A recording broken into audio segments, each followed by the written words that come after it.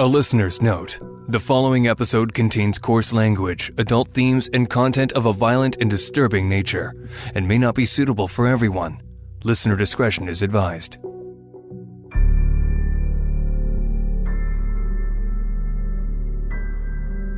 There's one common scene that ties most cases I cover together.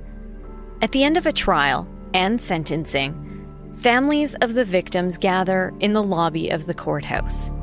It's an emotional time, and understandably so, given the excruciating toll the court process can take on these families. And the message is almost always the same. Now we can begin to heal. But for the families of Lawrence Hong, Katie Paris, Jordan Segura, Josh Hunter, and Zachariah Rathwell, the end of the court process marked the start of an agonizing journey, one that still hasn't ended. There is one woman who understands the anguish of this path like few others can. She lost her son in what was likely one of the most high-profile cases in Canadian history, where the killer was found not criminally responsible. Her son was beheaded by the passenger next to him, riding on a Greyhound bus. I knew a lot of what had happened to that individual on the bus before I knew it was my child. And when I heard it was my child, it just hit me like nothing could ever hit you like that again. It was so surreal, so unbelievable that it was just not wanting to sink in. I'm Nancy Hixt, a crime reporter for Global News.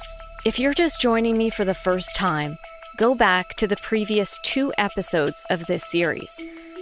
In this episode, you'll hear from Timothy McLean's mother, who's fighting a seemingly endless battle to change the law in Canada, so killers deemed to be NCR would have to continue their treatment and monitoring indefinitely.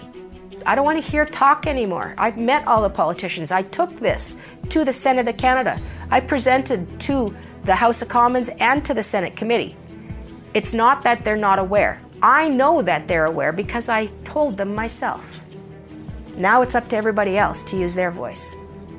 The families of the Brentwood Five are concerned the same thing that happened to Timothy McLean's killer will happen to the man who killed their 5 children.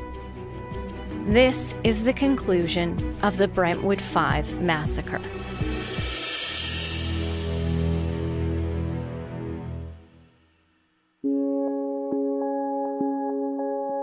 On May 25th, 2016, a Queen's Bench justice found Matthew DeGrood not criminally responsible, or NCR, for the worst mass killing in Calgary's history.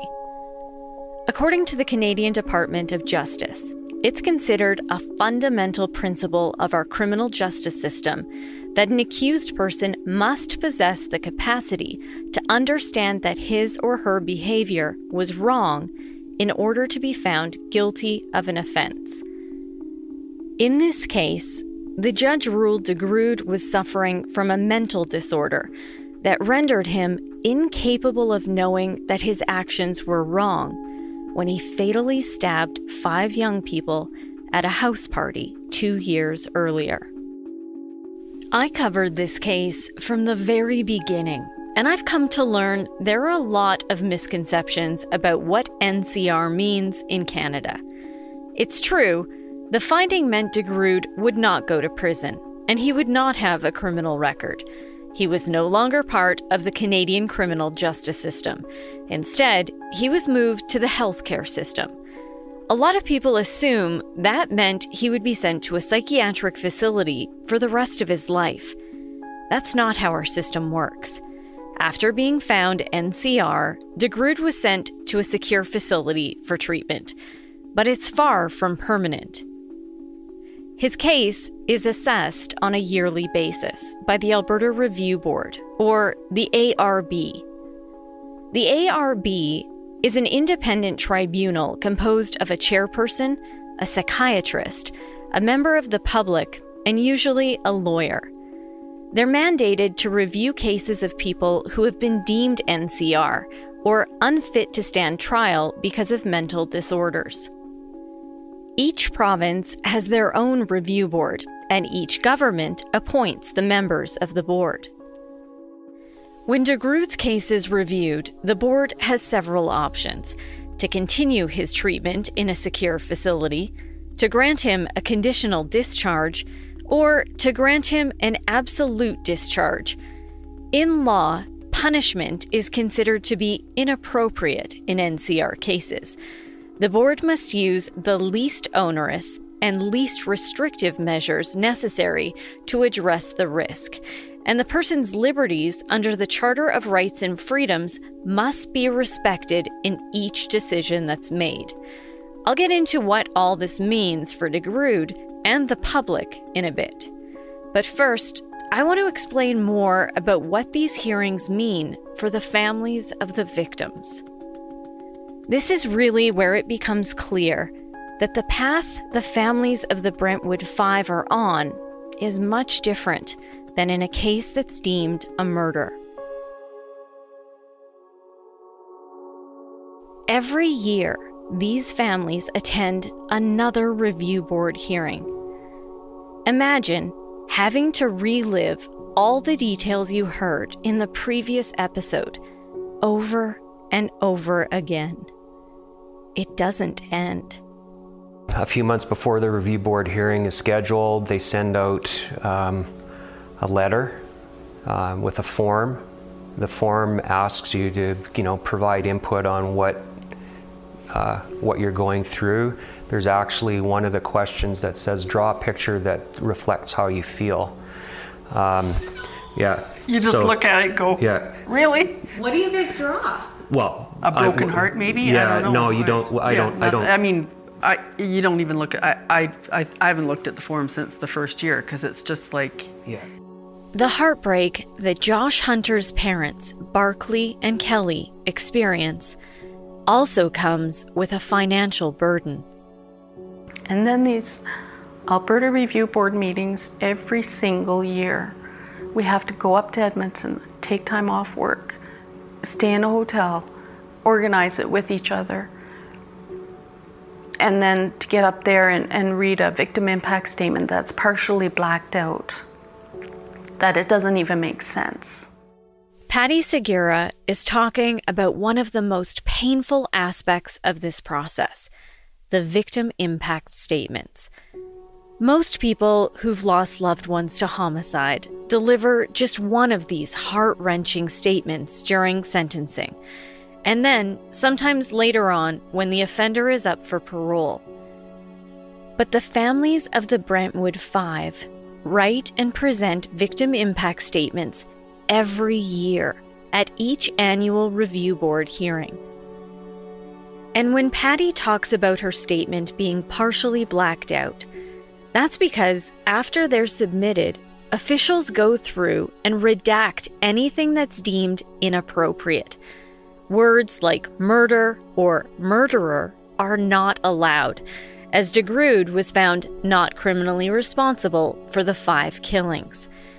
I should also note, for most of the families I've met over the years, aside from losing their loved ones, writing victim impact statements is one of the hardest things they have to do. To try and put the feelings of unbearable grief and anguish onto paper is extremely personal, and it forces them to relive the trauma all over again, pouring their hearts out in front of complete strangers. For Greg Paris, Katie's father, the process makes him feel defeated. We start to think about the review board probably 3 or 4 months before. I start thinking about what am I going to write this year? And is it going to matter this year? It probably won't matter, but I have to write something. And it's because the reason I keep going is because of Katie. She's a strong-willed, tough person, and she would never have given up on this if it was one of her brother and sisters. She would never have given up. And I will not give up either. But we spin for 3 or 4 months, and then you beat the deadline to get your victim impact statement in. And then for the next 3 or 4 months, you have trouble functioning again. It's hard to function. You don't trust strangers. You don't trust your friends. You don't want to hang out with people. I don't want to socialize because I'm trying to get over just retching myself in front of a bunch of strangers. And the worst part is you get doctors standing up and going, I hope it makes you guys feel better that you get to give your victim impact statement. I hope in some way that it provides some solace to you. That is a very uninformed, ignorant thing to say.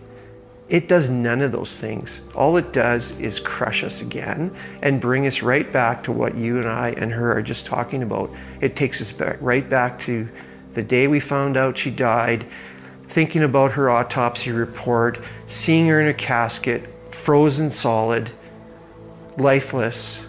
Like every one of those images goes through your head for the next 6 months on either side. And then we got to start all over again next year. Katie's mother, Shannon Miller, says it's a debilitating process. Every year after the review board, I probably spend a couple months just trying to climb back out of that darkness. And it doesn't get easier because each time he's that much closer to being out. So it's that much stress. And I feel like I can't think about it too much because I'll drive myself crazy. The way the system is set up, they never get a chance to heal. It would be nice not to have to think about it. Yeah. But every year, and you get going up to this April 15th, and when they died, and then in September now we're doing the reviews, and it's just a constant, and it would be nice to try and heal somehow. There's no healing in this for all of us. It's just it's a continuous loop, and there's no healing in the review board process. There's no support in the system for the families. We've been very fortunate. We've got great friends and great community around us, and that's been helpful. But not everybody in this group is doing well. There's, it's not easy. It's not an easy path. Once a year, we have to. Once a year, we go and do this. We don't have to, but we have to. I think the board would be much happier if we didn't. The review board is not about the index offense. It is not about the people that are left. It is about the patient. It is about his well-being, his progress, his support. What Zachariah Rathwell's mother, Rhonda Lee, is saying is they're allowed to present victim impact statements, to speak about their loved ones and how the loss has changed their lives. But bottom line, the board looks at evidence from the doctors, not the victim impact statements, in making its decision. To date, including the trial, the families have presented victim impact statements 5 times. There have been 4 review hearings, with a 5th coming up in September of 2020. The very first hearing to review DeGroode's status was held in July of 2016, less than 2 months after the trial. For Lawrence Hong's father, Lorenzo, it was almost too much to take. We just could not get out of that grief. It's a difficult situation that I never encountered, and I hope that no other parents should ever go through what we went through. It should never have happened. No parents deserve that.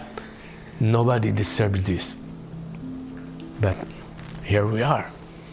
We are suffering. Jordan Segura's mother, Patty, says as they try to cope with the devastating loss, they also have a steep learning curve, navigating a path they never thought they'd be on. It's something I've had to experience as time goes. Nobody has sat us down and said, this is how you do this. We figured things out as we go along. The families try to express how this massacre has impacted their lives. So broken. It's a difficult situation, right? We were a happy family, and now we're brokenhearted. And the saddest part thing is, there's no end to having a broken heart. Nothing could fill that void. Lorenzo and Marlene Hong think of Lawrence every time they enjoy a good meal. Cooking. He has a very good taste bud. Yeah, especially. And he would remember sauces from other restaurants that he would, whenever there's a new place or a recommended restaurant, he would be there and he will have a memory of all those sauces and flavors. He will come back home and look at our pantry And start testing it. Yes. And he will be asking, Marlene said, are we missing anything else? He will do some reading and research into it. Okay, we need to buy this certain spices. And we try a lot, and that's one way of our family time. For Shannon Miller, an overwhelming sense of grief can be brought on any time, any day, in an instant. That was Katie's go-to food. She really loved popcorn. So when I smell popcorn, that reminds me of her. I didn't eat probably for 3 years. And I didn't go to the theater either because I could smell it. Just things that would really trigger. Driving has changed for me. I probably shouldn't have been driving for a few years afterwards even. But even now, if I see a white car with a young girl with a messy bun in her hair, you know, it's that one split second of, oh, that's Katie. Oh, it's not. Or I'll see something on TV or see something shopping. And again, it's that one millisecond, right? Where it's like, oh, I should let Katie know. But then you have to deal with the truth and the reality that, you know, no, she's not here to let her know. So that's what I mean by like every aspect of my life and my family's life. Patty Segura thinks of Jordan every day, but it's on special occasions that it hits her the hardest. People think that the first year is the hardest year, and that's not accurate with me. The first year was a very difficult year, but the Christmases after don't get any better.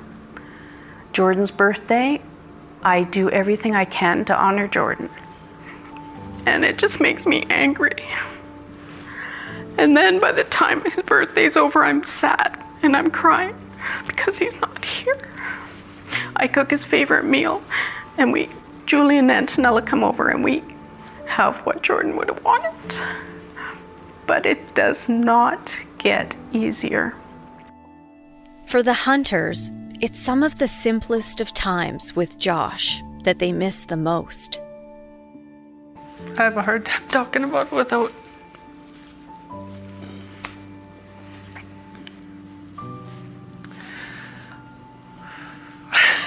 Sorry. That's the things that I miss the most, is just our home time. And in the mornings I'd get up and go down, and he was good buddies with our dog, and I'd take the dog out of the mudroom and go into his room, and the dog would hop up on the bed and he'd stretch right out along Josh, and we'd sit there and have a conversation. you know, just what he was up to, what his day was going to be like, and he'd sit there and scratch the dog and just have a chat and start the day and then be off. And I miss those times a lot. Rhonda Lee Rathwell struggles daily with overwhelming grief. You know, I'd make a grocery list and he'd add what he needed. I put on a coat, a raincoat, and in it was an old grocery list that had my writing and then had the things that he wanted. So, yeah, it was hard to go back to work, but I needed to more for social stuff. Like, I was just sitting in my house being sad.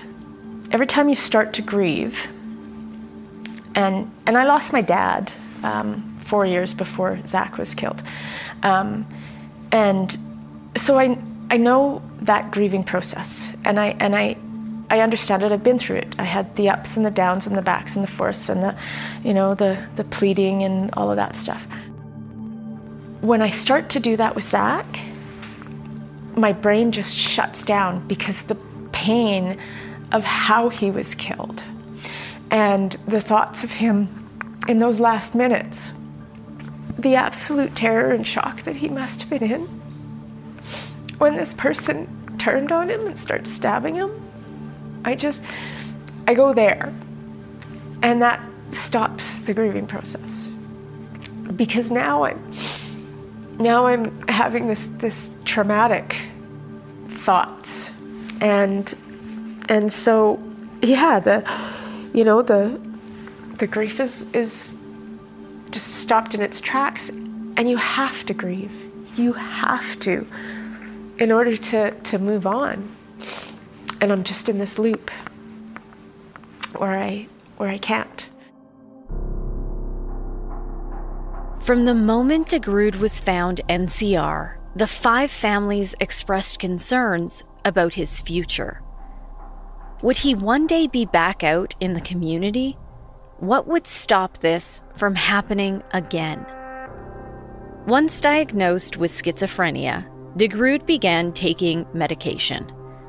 Doctors report his status every year to the review board, and the board decides if there's still a significant threat to the safety of the public. To determine that risk, the board looks at the likelihood of DeGrood becoming psychotic once again, and what he would likely do if he did become psychotic. Given the level of violence he used during his last psychotic episode, that's a major factor for the board to consider. I should note, it's not up to DeGrood to prove he isn't a risk. Rather, it's up to the board to find evidence that he is a risk. If they don't find any evidence of risk to the public, the board is compelled under current legislation to provide a conditional or an absolute discharge. Early on, the 5 families wanted assurances from the board that DeGrood would be kept in a secure facility indefinitely. But the families don't get a say in deciding what freedoms DeGrood is given.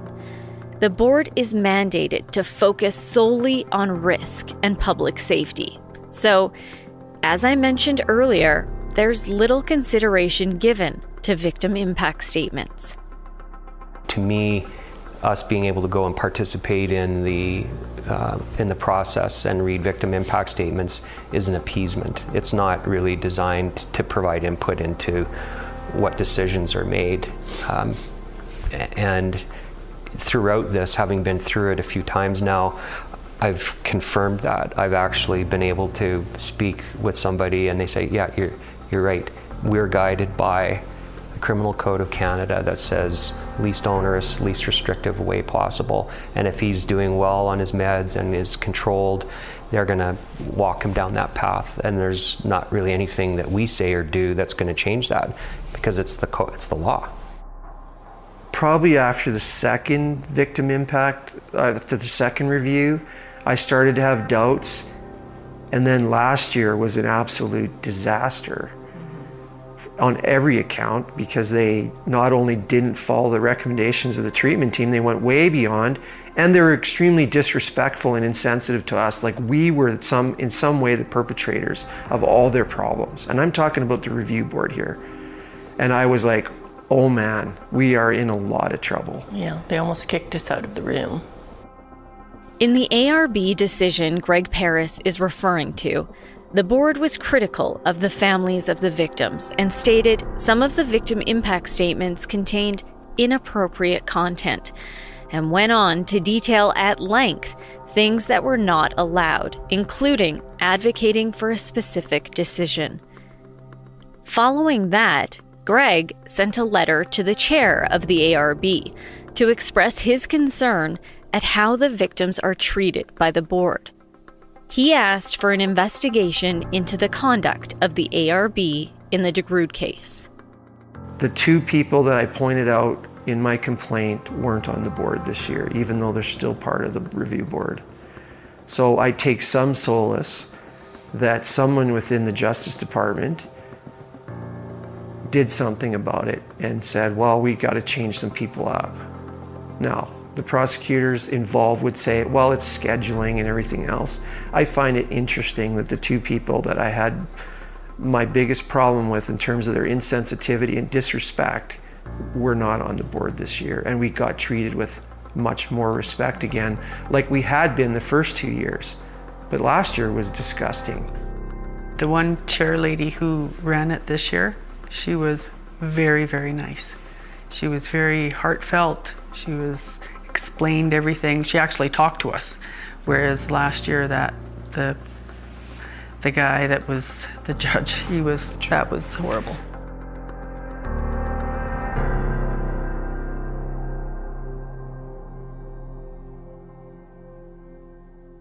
The law in Canada is clear. The board has to impose the least onerous restrictions on DeGroote while protecting the safety of the public. Just 10 months after he was declared not criminally responsible, DeGroote began asking for increased freedoms, and by early 2017, he was granted ground privileges, which meant he was allowed to go outside of the secure facility under supervision. The following year, in 2018, 2 years after being declared NCR, DeGroote was moved to a secure facility in Edmonton, a 3 hours drive north of Calgary.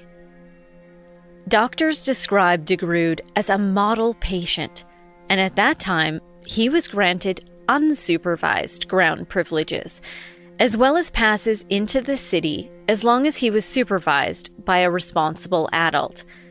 Both of his parents have been granted that status. He was also allowed to leave for 24 hours at a time to stay with his family. By 2019, the freedoms were increased again, this time exponentially.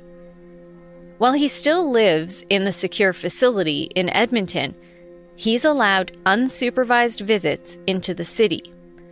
Other freedoms granted by the board include overnight passes that extend to a week for the purpose of transitioning into a group home. He can also travel anywhere in the province for up to a week with a responsible adult. The doctors who treat and assess DeGroote testify at each of the hearings. They've made it clear schizophrenia cannot be cured. It can be managed. According to the most recent decision, if DeGroote stops taking his oral and injectable medication, he's likely to relapse within weeks or months, and the relapse is likely to become full-blown. Last year, there was evidence of mental deterioration during a change in his medication. His symptoms were insomnia and increased activity. His doctor also stated that deterioration helped him develop a more accurate picture of a relapse signature, so officials would know what's likely to happen prior to a psychotic episode. Basically, a guide for what to watch for. At that time, doctors said there was under-recognition and under-reporting by DeGrood of his developing symptoms. In other words, there may have been a deterioration of his otherwise good insight. What this means is, doctors feel when DeGrood's medication is working, he has a good understanding of his mental health and the need for treatment. When his medication is not working, his perception deteriorates along with his condition. Doctors also testified that the violence could once again be catastrophic if he does re-enter a psychotic state. All of these things raise more questions for the 5 families. How can anyone be sure he'll take his medication, and if those meds are even working, unless he's in a secure facility or continually monitored in the community?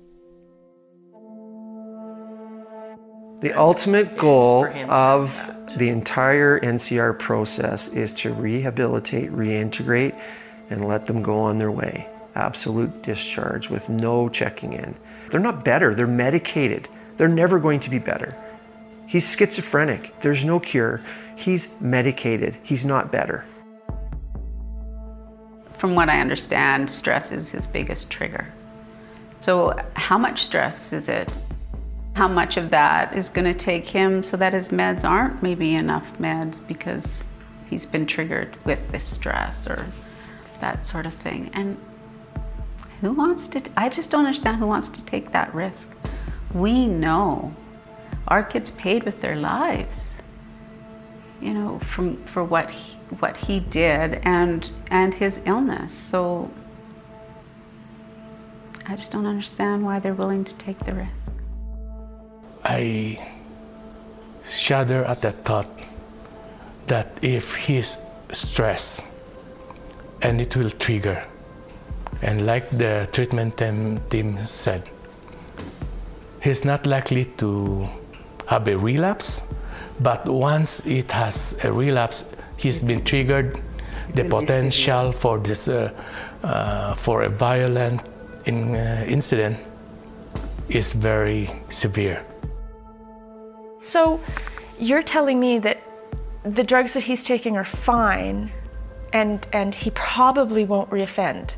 But if he does, it will be catastrophic. He will kill people. He'll kill everyone in the room. And I just don't understand how anyone is willing to take that chance. I don't know what else to say to people to convince them that it's their problem too, not just the problem of the 5 families, and this needs to change. Matthew DeGrood cannot be giving an absolute discharge. Change to the criminal code that would prevent somebody that's committed violent crime or murder from ever being absolutely discharged. So at a minimum. That's the starting point. So if that could happen, that would be great.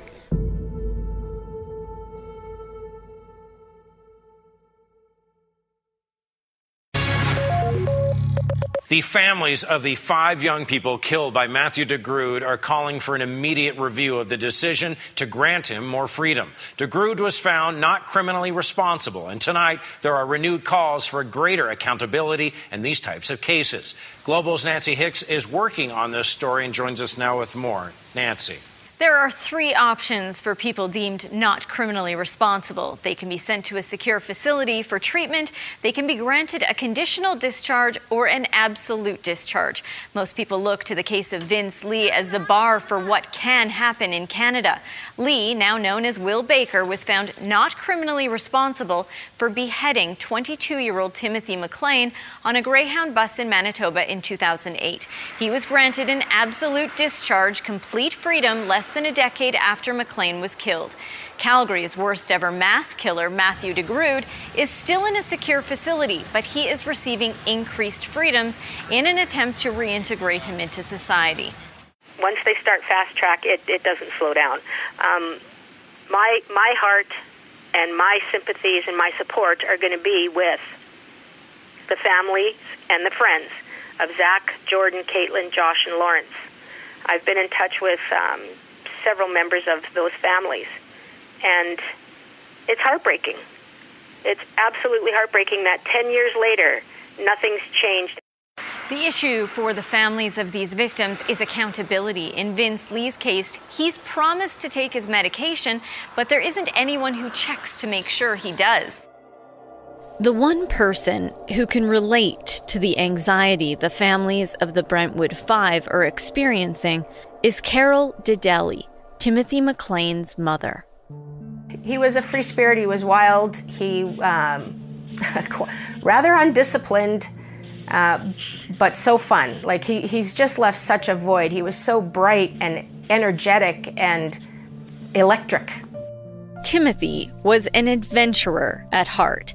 He quit high school, and soon after he began to travel, taking in every bit of nature he could. His goal was to end up living in BC.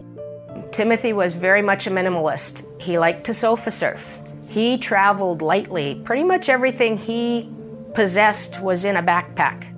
What Timothy lacked in physical stature, he made up for with a big personality, which made him an ideal candidate for carnival work. He had been working with the carnival. I think this was his third summer going across the provinces. No matter where he would go, he made time for his mom, and those chats always included a special request. He would call me from just about everywhere that he was staying to ask for a chewy double chocolate cookie recipe. And he would make them wherever he was living. I didn't have a cell phone, or if I did, I had just gotten one. Now, I would take a picture of it and send it, but back then, no, I'd have to give it to him over the phone each and every time. But yeah, his friends still call and ask for that recipe. In fact, one did 3 days ago. In June of 2008, Timothy made sure he was back in Manitoba for his younger brother's graduation. After that, he headed back to work on the carnival circuit. And the last time I saw my son, he was crossing the street from the hotel when we left. 1 minute.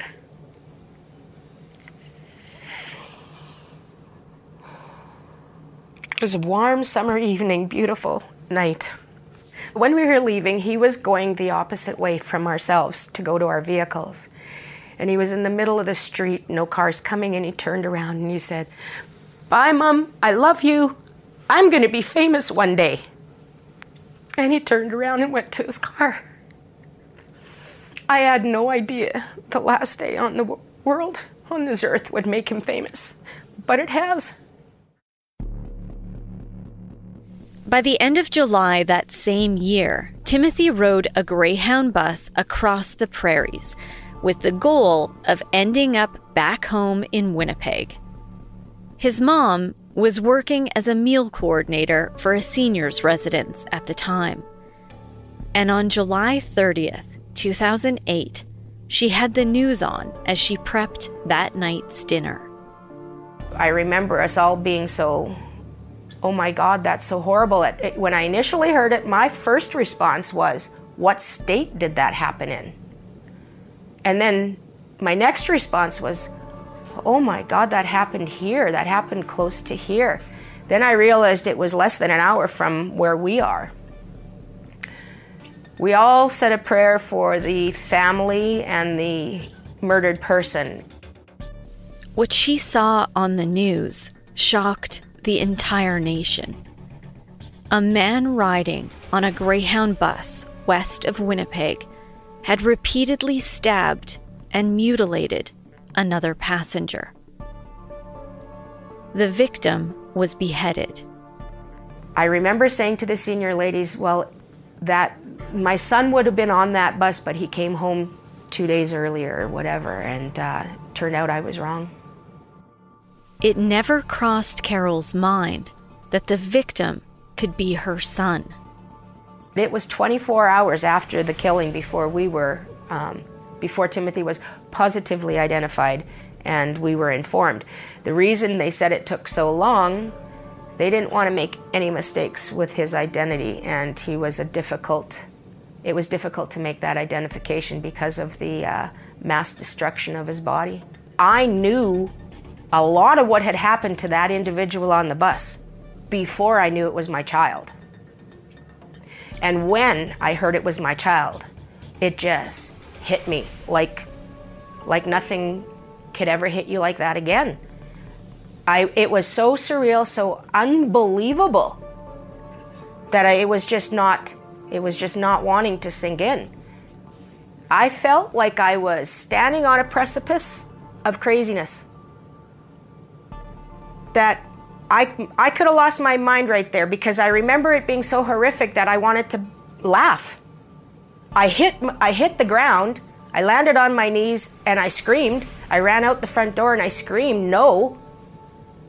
But I know that at that moment, I felt like I was right on the edge. And I had to yank myself back, because it could have gone. It could have gone the other way.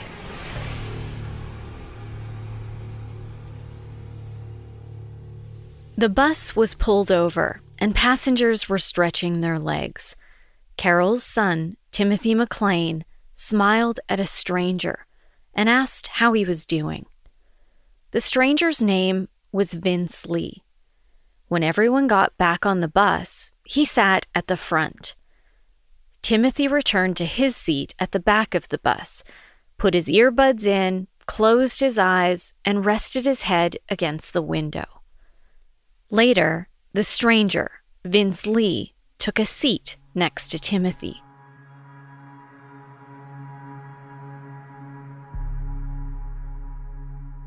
Shortly after that, and without warning, Lee violently attacked him. Witnesses reported hearing Timothy scream. He jumped up and tried to defend himself, but Lee easily overpowered him, and he had nowhere to go. The first 2 stab wounds were fatal, but the attack continued. There were over 100 stab wounds to his body. The first 2 were fatal, neck and upper chest. He didn't suffer for a long time, which was good. But the mutilation that occurred following his initial death is what I struggle with. While the violence against Timothy went on, the driver and other passengers escaped. RCMP and special negotiators were outside of the bus for nearly 5 hours. During that time, Vince Lee kept stabbing and mutilating Timothy. I need to warn you, these details are graphic. Lee removed Timothy's internal organs and then cannibalized him. He took Timothy's severed head and held it in his hand, taunting onlookers. I will never get my head around RCMP standing for 4 hours and 48 minutes and not stopping what was happening to my son. Lee opened a window on the bus and jumped out, and he was finally arrested. Timothy's ear, nose, and tongue were found in Lee's pocket.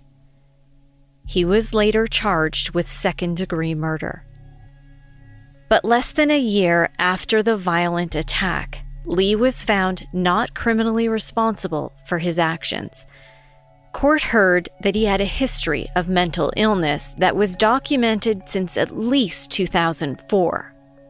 The court decision in this case states that Lee was involuntarily committed to a mental hospital in 2005 and was diagnosed as suffering from schizophrenia, although he was resistant to treatment and did receive some medication before it appears he left the treatment facility without permission.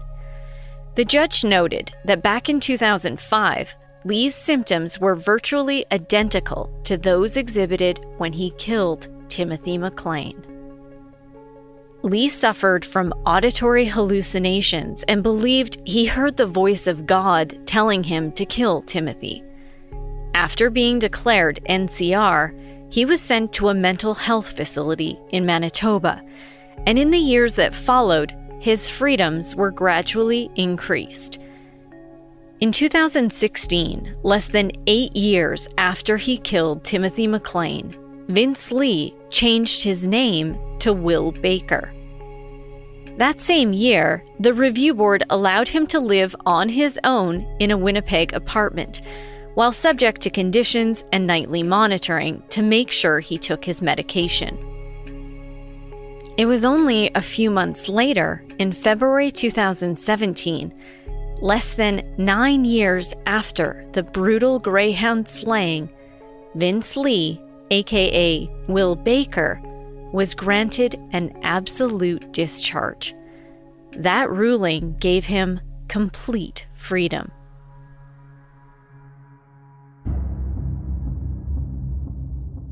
Vince Lee walked away from a treatment facility. He'd been seen in, I think, 3 provinces.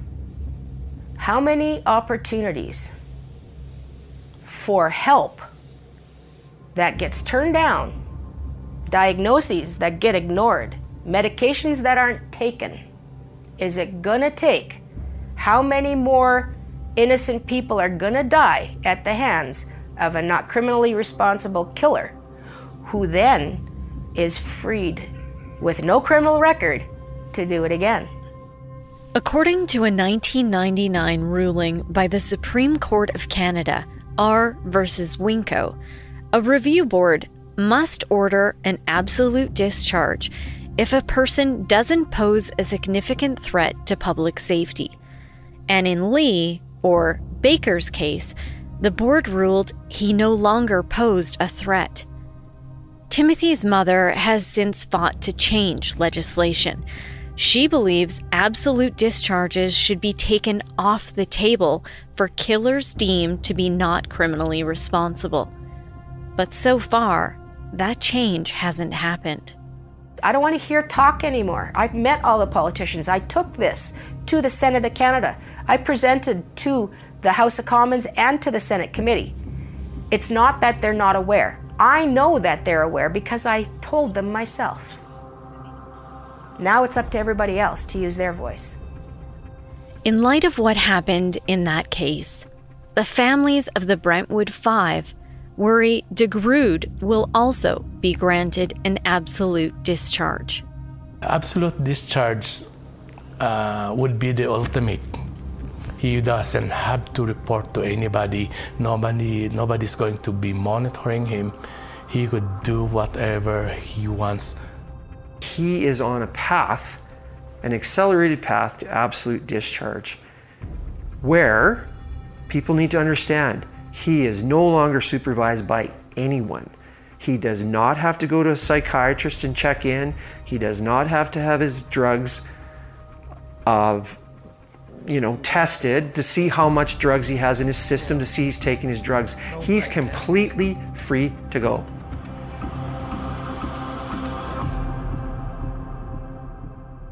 As I mentioned earlier in this episode, Matthew DeGrood has been described as a model patient, and that's why his freedoms have been increased at each review board hearing. And his defense lawyer, Alan Fay, maintains he'll always take his medication, whether he's in a facility or in the community. Let's be clear. My client has been completely medication compliant from the get-go. He wants to take his medication. He wants to remain well. He does not want to ever go back to where he was. And I think the problem here is some people seem to think that deep down he's just a psychotic killer and he's welcoming the opportunity to revert to that status. And that's ridiculous. I think, the families have expressed concern that if he would be someone who wants to be compliant and always take his medication, then why not consent to a conditional discharge where you would be mandated, you would have to check in and there would be checks and balances to make sure you would take your medication. Why not consent to that? Well, first and foremost, it's not a question of him consenting. It's what the Alberta Review Board directs. But could he not proactively say, I'm not asking for an absolute discharge. Take it off the table. Let me sign this paper and say that that's what I would do. I guess that's what the families are wondering. But by law, he's entitled to an absolute discharge. All he wants, all I want for him, are what he is legally entitled to. The same way as the families of the victims want what they are legally entitled to. The law of Canada sets out the procedure. It sets out what should happen. As stated in the Alberta Review Board's most recent decision on DeGroode's case, there is a concern that if he would go off his medication, his insight would decrease. And I quote, create a real risk that he could continue to deteriorate to a point where medications are avoided. End of quote. The bottom line is this. At this point, as a result of his medication, Matthew DeGrood is rational. He is well. He recognizes that if he does not take his medication, he will become unwell again. And in an unwell state, he could hurt someone. That is the last thing that Matthew DeGrood wants. That is the last place that Matthew DeGrood wants to go. Matthew DeGrood is dedicated to doing everything in his power to remaining well. And if that means taking medication for the rest of his life, he has made it clear he's prepared to do that. And he doesn't need a conditional discharge to ensure he does that. I mean, again, there seems to be this illusion that he's just looking for the opportunity to go off his medication. He's not.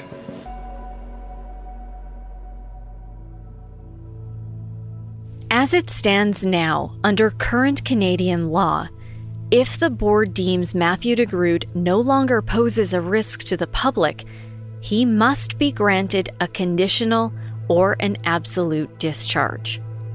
So, if this person's doing really well and following their treatment, then how would I find that this person poses a significant risk at this point in time? And so again, in Winco, the court says you can't just speculate about down the road at some point in the future if he was to stop taking his medication. That's not a sufficient basis for restricting his liberty at this time. Forensic psychologist Dr. Patrick Bailey has nearly 30 years' experience. He's also a lawyer and was admitted to the bar about a decade ago. He's done approximately 3,500 psychiatric assessments in criminal cases. Dr. Bailey has also testified before parliamentary justice committees to look at amendments to the criminal code, and is part of a national research team studying NCR cases for the purpose of giving our government a better picture of national statistics and trends. That research helps politicians to understand how NCR is used in each province and flag any issues with underuse or overuse. Nationally, there are approximately 400 NCR cases every year. Less than 10% of those involve serious personal violence or homicide. Bailey told me most of those cases eventually result in absolute discharges. The problem is, if review boards grant an absolute discharge to someone found to be NCR for a serious violent offense, and then that person goes off their medication, the risk to the public can be extreme. Bailey pointed out 2 known high-profile cases where offenders were declared NCR in violent cases, went on to be discharged, and then violently reoffended. We certainly know countless cases of individuals who stop taking their medication because they believe that they're now well, or they don't like the side effects of the medication, and so they opt to stop taking it because some of those side effects can accumulate over time. Or we know, unfortunately, that some of the medications stop being effective. And so unless you have that ongoing monitoring, even if this person is willing to take their medication, it might not be working for them anymore. So why not continue to have some measure of monitoring for these relatively rare personal injury cases? The issue, once again, comes back to Canadian legislation. And Dr. Bailey believes one change could alleviate a lot of concerns. So my suggestion has been that the notion of an absolute discharge could be taken off the table for those relatively rare, serious personal injury offenses.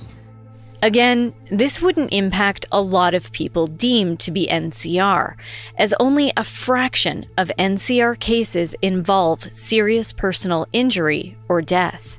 And again, we're not talking about the 90% of NCRs where the individual has left a restaurant without paying or has engaged in what we call causing a disturbance, so yelling and screaming in a public setting where there isn't any particular danger to the public. Those individuals would still be entitled to their absolute discharges when the board has determined that public safety can be addressed. We're talking about a relatively small number where there's a serious personal injury element to the offense, where we would say, in those circumstances, we want to have a longer term of supervision and monitoring and participation in treatment. So let me be clear, there are some people in the mental health community who don't appreciate me having advanced the idea because they see it as restricting the liberty of somebody who's otherwise earned an absolute discharge. I understand that. I also understand what I consider to be very reasonable public concern about individuals who've committed serious violent offenses being in a position where they obtain an absolute discharge and they're no longer under any supervision. I don't think that the supervision is onerous to say you will continue to see your psychiatrist, you'll continue to take medications as directed, and once a year you're going to come back before the review board for us to decide how you're doing. And so the review board gets regular updates on this person's participation in treatment. If they miss an opportunity to attend an appointment or they're not taking their medication and there are ways of monitoring that, then the review board still has some authority to say, we need you to come back into hospital until we figure out what's going on. Once you've granted that absolute discharge, there is no one that has any authority over this individual unless they fall under the provisions of the Mental Health Act, which requires a significant degree of deterioration before the person gets to that point. I don't think that requiring a person to follow up with what they've already offered to do and when they show insight into their own mental illness, when they're highly motivated to want to follow through on treatment, and the only condition that you're putting on them is that they have to follow through on treatment, I don't see where that's onerous. It might all sound like a simple enough fix, but so far the Canadian government has not taken action. If there's a Calgary MP who wants to bring it forward as a private member's bill, then we would find out where the government and the opposition stand on making that kind of a change. So it doesn't have to be the government that makes the change in legislation, it can be an opposition MP. Timothy McLean's mom wanted the government to act before the man who killed her son was released without any conditions. That didn't happen.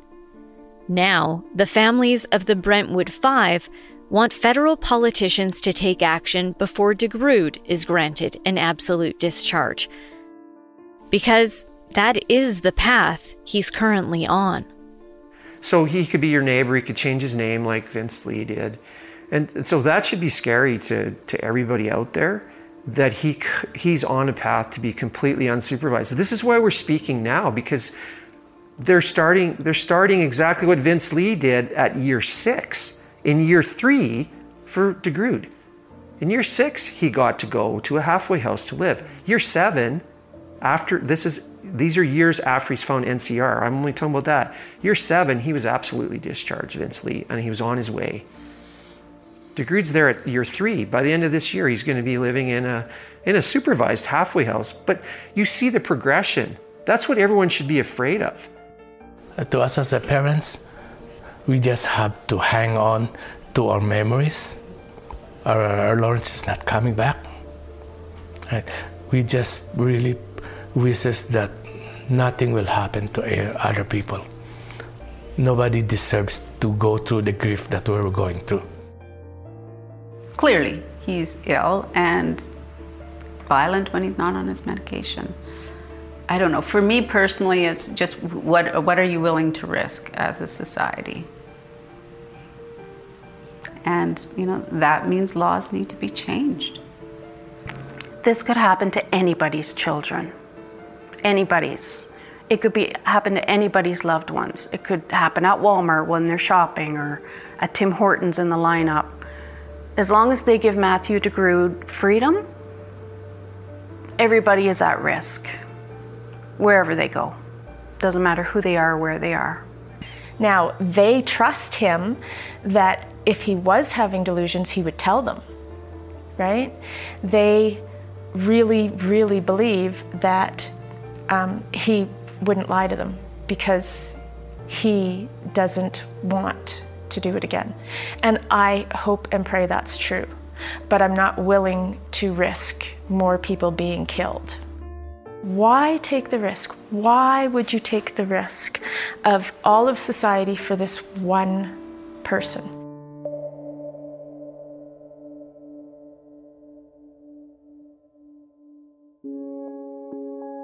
The families of the Brentwood Five are creating a special place where they'll be able to honor their kids and find solace. It's called the Quintera Legacy Garden. This project acknowledges the incredible support the families have received from the community. It will be a peaceful and vibrant outdoor space where visitors can reflect, heal, and remember. And it will be the first fully dedicated music garden and performance space in Calgary. The families want to reflect the qualities the Brentwood Five embodied, including hope, possibility, and creativity. There are 5 branches, 5 leaves, and 5 roots in the garden logo, along with a 5-pointed star on the stage, and 5 chairs placed in front of the 5 flowering trees planted in the garden. It's a place where the spirits of Lawrence, Katie, Jordan, Josh, and Zach can live on, and everyone can see that beyond tragedy and loss, there is light.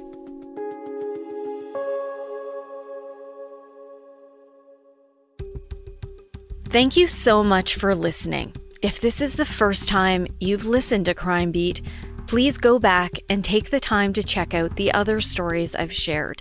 These are all such important cases. And please consider sharing Crime Beat with your friends. I would love to have you give our show a 5-star review on Apple Podcasts or wherever you listen. Crime Beat is written and produced by me, Nancy Hixt, with producer Dila Velasquez. Audio editing and sound design is by Rob Johnston. Special thanks to photographer-editor Danny Lantella for his work on this episode. And thanks to Chris Bassett, the National Director of Content and Editorial Standards for Global News. If you have a question about one of the episodes, send them my way. You can send me a message on Twitter at Nancy Hixt, on Facebook at Nancy Hixt Crime Beat, and I'd love to have you join me for added content on Instagram at nancy.hixt. That's nancy.hixt. Thanks so much for listening. Please join me next time.